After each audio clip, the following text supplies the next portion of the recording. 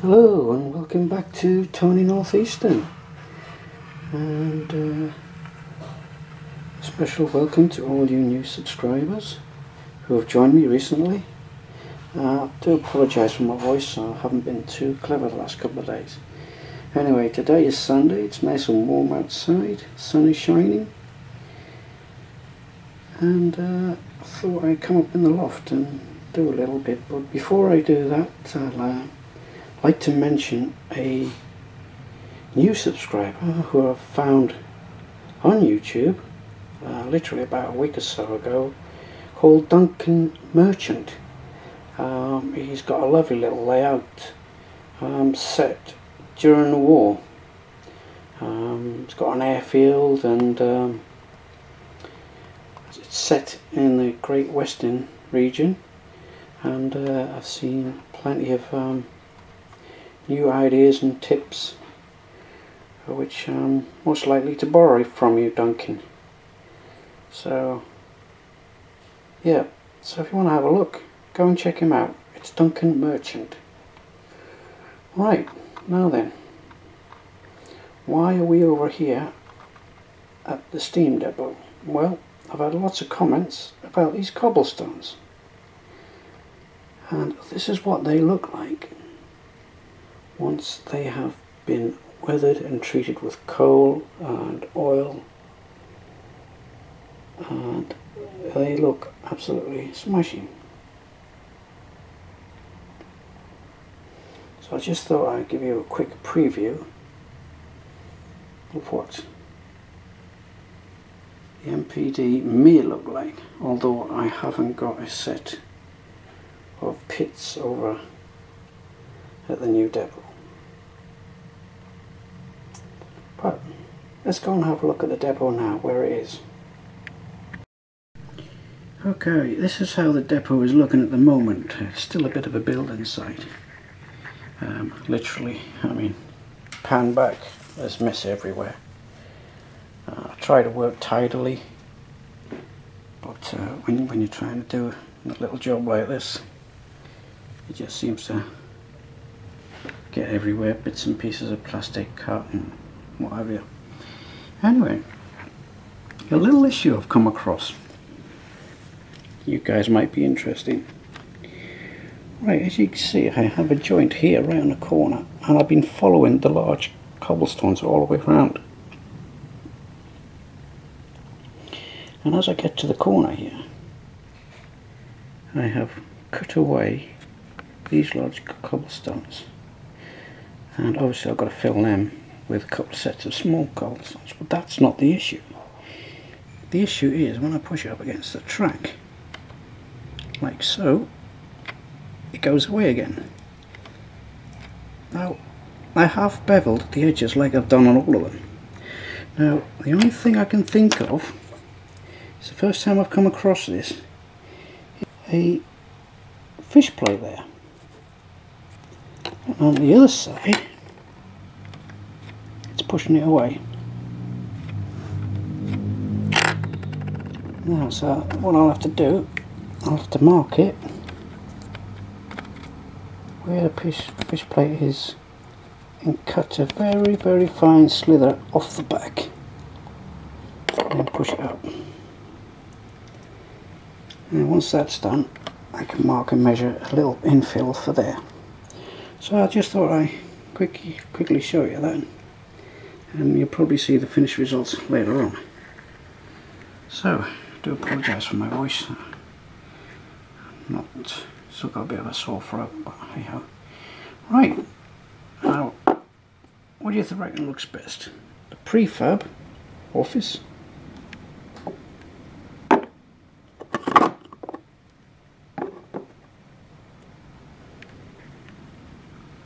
the brick office? Let me know in the comments below. This one?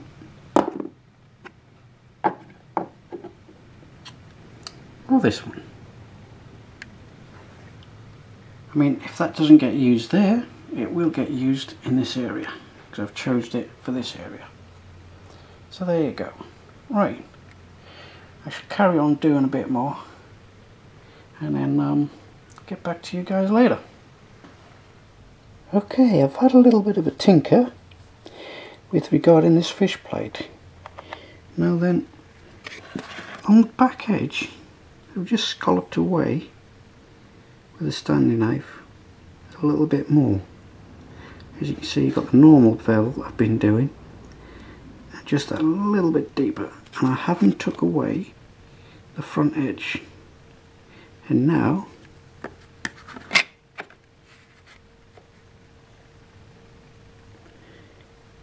it fits without moving back.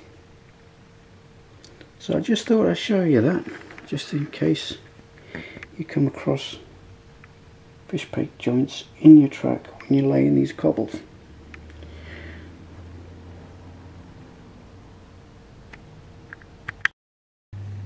As an interesting feature to this diesel yard, I've just added this redundant point here, and followed on through using all the offcuts as if though there used to be a spur line here once upon a time.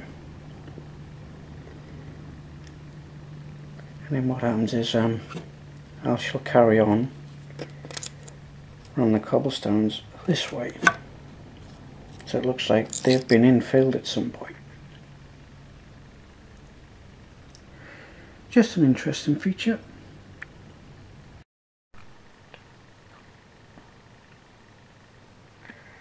Right, I've been up here a few hours now, and I've got a little bit more done. Got 4 pieces down here, just sort of highlights that little section there quite well. So there used to be something there, but they've cobbled it in. And as I pan around, I have infilled that gap there where the building's gonna sit. Which one, I haven't quite made my mind up yet. Maybe you guys can help me. The diesel tanks, as you know, go in there. And as we go around, so I've still got a little bit of fiddly bit to do there.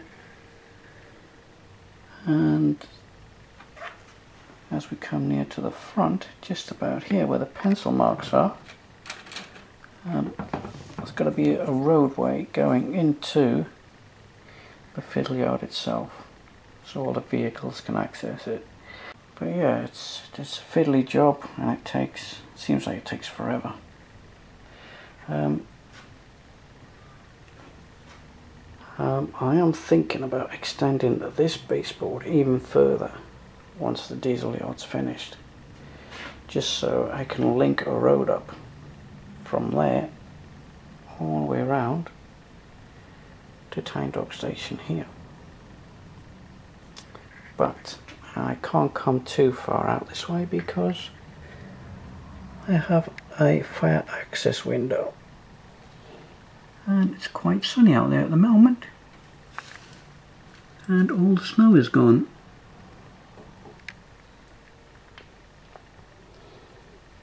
So still a fair bit to do. I have a little transformer here.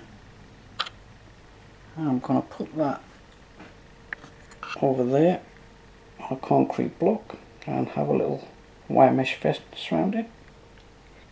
There's one thing I have to do before I put all the buildings into the diesel yard, is to finish this bridge, because between this edge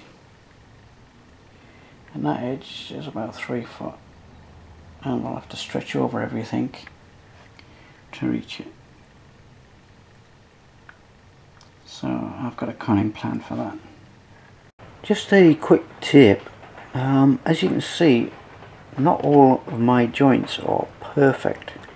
Got a little bit of a gap there, but in other places where the gaps haven't been too good, if you keep putting in a little bit of polyurethane cement now and again, it fills the gap and it actually blends any bad joints together, as you can see here. And here, just by putting in a little bit of polyurethane cement. Just thought I'd show you that. Here was a particularly bad joint along there, but as you can see, just by filling it in, really does close the gaps. Okay, I've done a bit more, and the diesel depot is almost finished regarding the cobblestones. Thank God, because it's taken me quite a while to get this far. And this area here will be the roadway in. Now, what I've done here is I've got some sandpaper, some P80 score, and just roughed up the cobbles in this area here to give them a bit more of a wear effect. Now, I'm not sure how this is going to turn out when I come to paint it. I'm hoping that it'll look a lot smoother than the rest of the cobbles.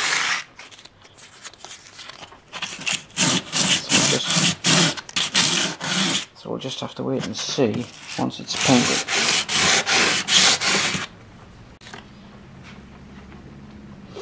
Anyway, that's virtually all the cobbles finished. I've left this area here because I've got an old water tower going there. And this area here will probably be where the other office will go. And an additional feature is this transformer, this huge transformer, which will be adding power to some of the lights maybe, so I don't know. But there's a concrete base. All it is a couple of bits of cardboard that I've used to do the diesel tanks with. So I'll paint that a concrete colour and then that'll go on there. There'll be a chain link fence going around it and some cables coming out, which will probably go, well, supposedly go to any of the buildings, I guess. So it's coming along. I haven't really had a chance to do as much as I'd like to have done, but the space is only about 3 foot by 2 foot.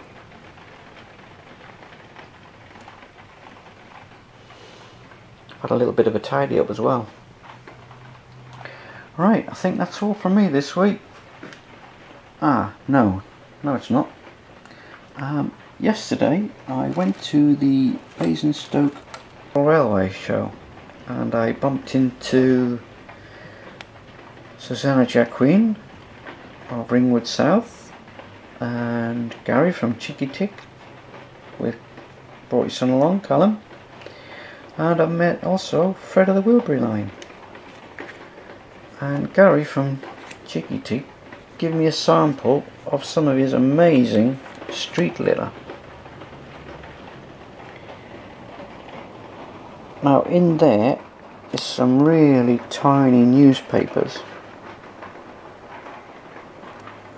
and some Coke cans and some rubbish.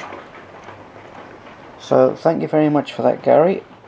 I will use that on the layouts at some point, but I won't be throwing it around as rubbish. I'll be using it as I might put one of those cans in one of the figures' hands or something.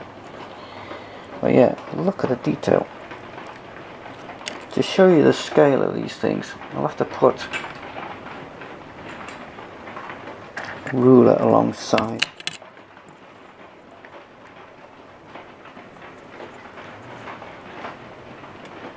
So it's literally 7mm across by 10mm high. Average size of a newspaper, I guess.